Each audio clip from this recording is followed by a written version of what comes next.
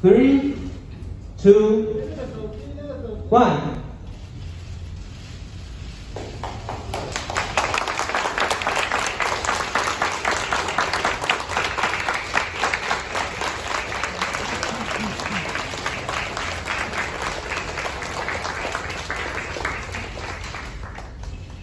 Thank you, Minister Wu and Representative Mohammed.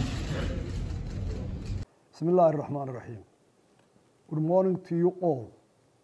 Today, I am very pleased to welcome and congratulate the Government of Taiwan to officially accept to open our representative office in your country today, 9th September 2020. With the global economy shifting and the Horn of Africa, the Red Sea, and the Gulf of Aden are becoming a focal point of international interest. We believe that it is time for Somaliland to initiate efforts to strengthen relations in the areas of common interest that may promote bilateral trade and economic cooperation among equals with your country and all other nations in the world. The bilateral accord of our two countries is based on our common values of freedom and democracy.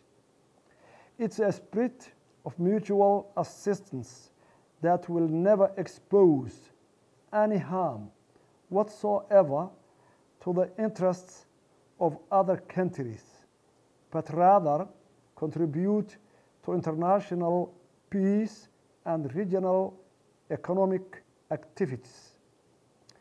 The goal that Somaliland is pursuing is to attain dependable democracy, endorse economic development, and to safeguard national peace.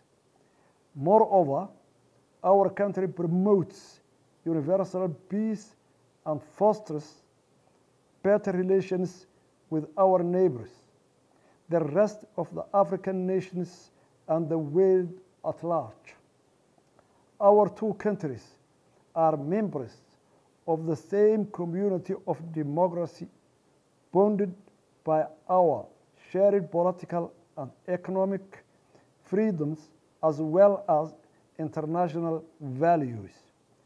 I do expect that our relationship and our representative office, respectively, will enable us to bolster our future economic, trade, and developmental cooperation. Thank you all.